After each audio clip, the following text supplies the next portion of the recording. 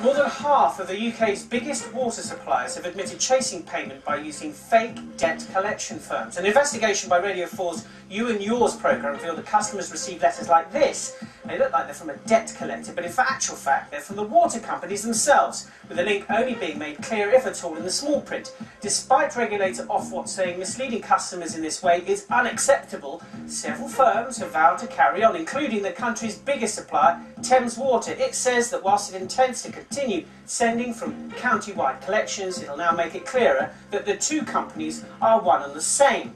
Here's an idea. Make it far less complicated for yourself. Just sign it from Thames Water.